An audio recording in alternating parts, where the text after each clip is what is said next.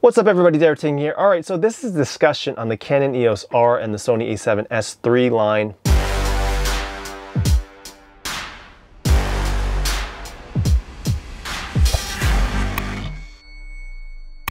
I've had a chance to try the R line. I own the R line, and I've also had some time with the S3. And I've worked with the Sony A7 III and the Sony A7S II. I worked with the Canon 5D Mark II.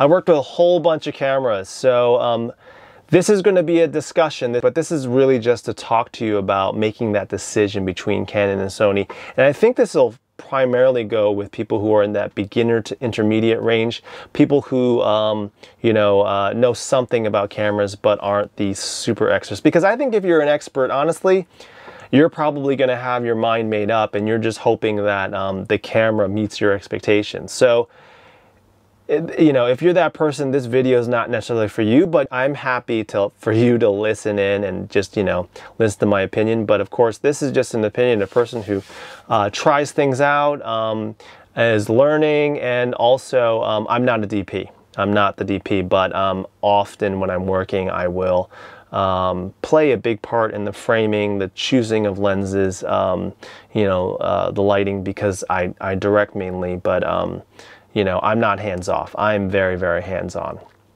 So I make it a point to know the technology too, because with technology you can pull off some awesome stuff, and as it changes, then more options become available. All right, so let's get into it. But before we do, I would really appreciate it if you like and subscribe to my channel. I'm, adding to my, my tech reviews, my information called Upgrade, and also behind the scenes stuff, plenty of stuff from my work as well. All right, so let's go. So let's talk about the people who want to be photographers, use the cameras for photography. So I think this is a very short discussion. It's a no-brainer. For me, you would go for the Canon EOS R line. Obviously, the S3 is going to be good with photos, but it's not going to live up to what the Canon line can do and with all the lenses.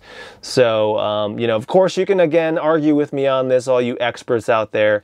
But if you want to be a photographer and you're only choosing between these two brands, remember there's other brands out there like Nikon and Fuji and stuff like that, and Leica, which I've tried as well. You can check out that video. But if you're choosing between these two brands because that's what's getting the buzz, you're going to go with Canon because the lens system is great. There's a lot of options, and it's very user friendly. It's very easy to use out of the box. So however, though, I will mention, though, if you are a person that likes to tweak, likes to try different brand lenses, the Sony will give the Canon a good run for its money, especially when you're calculating costs. So that's my opinion on the photography, and I hope that helps you. And of course, in the comments below, if you have a question about this further, then definitely ask me, and I try to respond to my comments. Okay, so let's talk about the hybrid user, okay? The guy that's, hey, he's pretty good at video. Oh, he's pretty good at photo, and I might hire him for my wedding to do both, mainly videography maybe, but some photography. Who knows, what, clients are normally asking for. It always changes. But yeah, the need for that hybrid guy, the guy that can do both, is out there.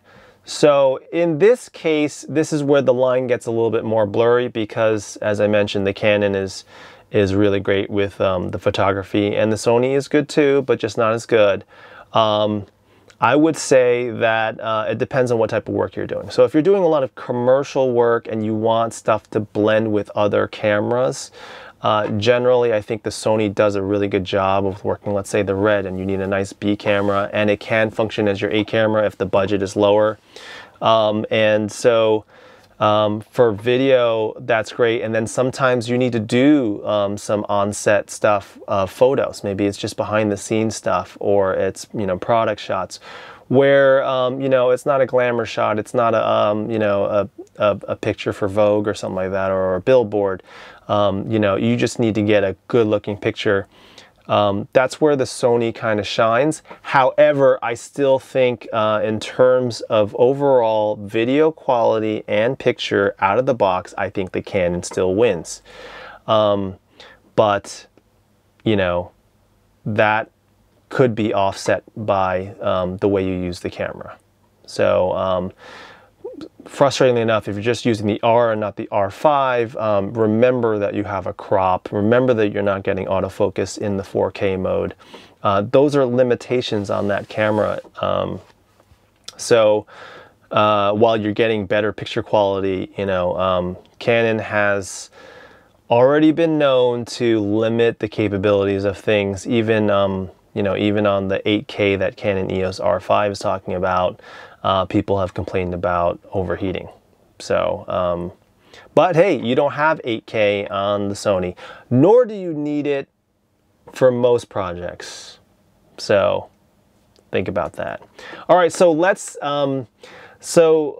now talk about the pure video person. So I think that if you are a person who, you know, doesn't want to play too much around with the settings, and wants the best picture quality out of the box, I highlight out of the box, then I think the Canon does a much better job than the Sony. So, you know, if you're looking for that, and then, you know, if you want to go to the highest levels, it does have 8K. And, you know, it does function well in the slow motion 120 frames per second in 4K, and it has full frame. So, you know, as you're moving up the chain or you're owning the R5 right off the bat, you know, if you're just interested in, I think, picture and video quality, the Canon wins.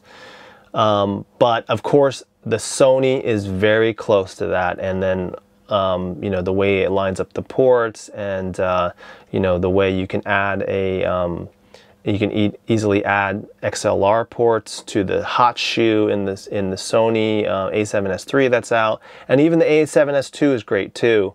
You know, those things kind of weigh out the picture quality, I would say, but it's, you know, still edged out by the Canon in certain ways. Now, and as I mentioned though, the way that the Sony mixes with other cameras, you know, there's something in the way they process the video between the two cameras that the Sony feels to blend more with, let's say, a red camera or a Blackmagic. I think it's mainly because, yeah, the Canon has its own distinctive looks, so is optimized for its own lenses. Overall, there's something that I discovered that, or at least that I think is really, really interesting. It's the same way as I look at, you know, building a computer. You know, what they market to you in computers is always the processor speed, the CPU. But, you know, as people who are more technical know, adding more RAM, adding more RAM to your video card, the quality of your video card, the SSD drives, the NVMe stuff, all those things, all those components combined actually make a huge difference. And even if your, you know, CPU were the fastest, you know, it doesn't matter if your hard drive is, you know, running at 5,400 RPMs. Okay, I'm getting way too technical. So Canon has a really good way of bringing all its components together, and they work really well together. So the lenses work very well with the body. So, you know, and they're even optimizing that. I have the 7200 R lens, and that is great. I mean, they've shortened the size of it. I mean, it has to extend out, but it's lighter. So Canon has done a really great job in optimizing the lens with the body. Versus Sony, I think the G Masters are quite solid, but it's actually, and a lot of people will tell you this, it's actually the Sigmas that are doing a really, really good job on the Sony, and they have also done well on the Canon with those EF mounts. So overall, you know, at this point in time, if you're choosing between the two brands, let's not forget about what you own already, because that's frustrating, because I've definitely lost the money switching to and switching back. In terms of owning components, I have, you know, gone with the Canon line because our business does a lot of photography as well. So that's the tree that I've gone up with, and it's a good tree to climb. However, though, you know, you might own a lot of Sony lenses, a lot of E-mount lenses. And so, you know, while I think that you'll be lusting after the Canon for certain things, like the Sony's going to do an awesome job. And I think because, you know, Sony has come in like a storm with its camera line, and it really knows also how to market itself and also treat its customers and the fans really well. You know, in the long run, if you know, Canon continues the way it does versus Sony, it's hard to say. You know, I would say that Sony might even surpass Canon someday. I wouldn't say now, but man, they're getting really close. And it's kind of almost, I always equate the two brands to Sony, like Sony is like Microsoft and Canon is like Apple.